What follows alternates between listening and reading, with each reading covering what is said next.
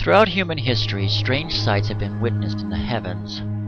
Depictions on cave walls and written records from our past testify to these mysterious happenings, and are found in every geological location and civilization known, from ancient times to our present day.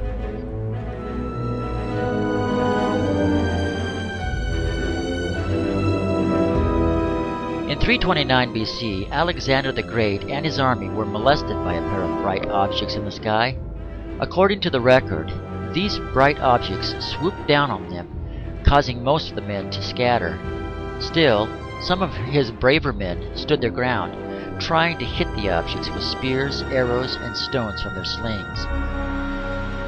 In the year 1492, Christopher Columbus recorded seeing a bright, glowing object descend from the sky, enter the waters, and slowly follow the ship he was on for several minutes. This event occurred only 4 hours before he and his crew discovered land. Minted in the 1860s, we find engraved on a French token a depiction of a saucer-shaped object in the heavens that some experts suggest may have commemorated a daytime UFO sighting. In 1716, the astronomer Edmund Halley of Britain recorded seeing strange objects in the heavens as well. He noted one of these objects lit up the sky for more than 2 hours, and its light was so brilliant that he claimed that he could actually read the pages of a book by its light. One of the largest crowds ever to witness a UFO occurred in 1970 in Fatima, Portugal. Nearly 50,000 people saw a huge metallic object standing in the sky and then begin to spin like a windmill.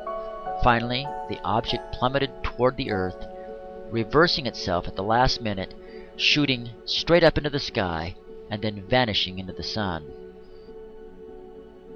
Many today believe the answer to this riddle may be found with the UFO experience.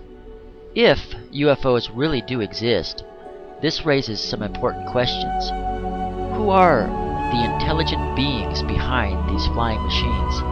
Where did they come from? Do they originate on Earth, or from a distant planet hidden amongst all the myriad of stars in the blackness of space? Are they friendly, hostile, or merely curious explorers of our Earth? If these beings came from another galaxy, some have estimated they would have come from a world at least 2 million light years away. That is to say, if they were traveling at light speed 186,000 miles per second, it would take 2 million years for them to reach our Earth. Even coming from some distant star in our own galaxy, it is estimated by many that it would take up to 70,000 years to reach our Earth from Alpha Centauri, the nearest star from us. It has been projected a spaceship traveling only 70% the speed of light for 5 years to the nearest star system would consume 500,000 times the amount of energy the United States uses in all of its cities in a single year. But there are other problems associated with space travel. Space is full of various gases and dust particles. Professor Edward Purcell, Nobel Prize winner and graduate of Harvard University, pointed out that a spaceship traveling at the speed of light would collide with this space material, and that if a space vehicle hit even one particle of dust, it would have the destructive force upon the ship to the blast equivalent of 800 tons of TNT. In addition, for an advanced civilization to travel from even the nearest star to our planet at the speed of light, their ships would generate so much energy in the form of electromagnetic radiation as they hit light speed, we would be able to see these beings coming years in advance of their arrival. And that we have never detected. More than 20 million people have reported seeing UFOs, including commercial and military pilots, astronauts, and many others, of which more than 2,500 were encounters with UFOs and the beings from them. NASA has videotaped them in space on numerous occasions. UFOs have been fired upon by missiles and fighter jets, but appear to be impervious to the attacks. They produce powerful electromagnetic pulses, often shutting down electrical machinery and vehicles. They produce bizarre and frightening reactions in animals, and often cause mental breakdown and other severe psychological disturbances in humans.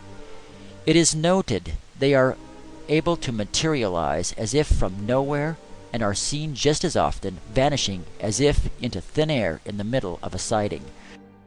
It should be noted they are able to perform unbelievable aerial maneuvers which defy all known laws of physics, including 90-degree turns traveling at several hundred miles per hour, and they have been clocked at speeds in excess of 16,000 miles per hour.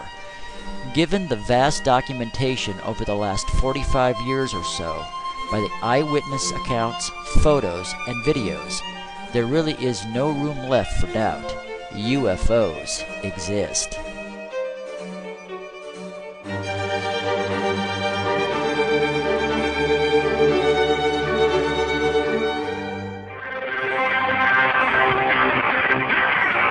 Today's guest is back, you might say, people either fall into the category of thinking that, creationism, God created the earth and man, or Darwinism, we all sort of evolved from lower life forms. And your research shows Darwinism mostly, not so much creationism. If you believe, you believe. You're not subject to argument very much if you're a creationist. So I go after what the Darwinists say, and I show how that in fact they don't explain either how life came to be. You ask the question, where did we come from? And in part 4 of the book, I deal with that, and I believe that the Sumerians, the ancient Sumerians, and what they had to say about it, they say that on that planet the Sumerians do live another culture called the Anunnaki, and that in our past, in the past of Earth, at around 400,000 years ago, they came here to work, to do a job, which I go over in the book, and while here they decided to create a slave, to genetically engineer a slave, using the creature of Earth as a genetic base. That we, the modern race of people, were genetically engineered by this superhuman race of aliens that came from another planet. And that we look like them.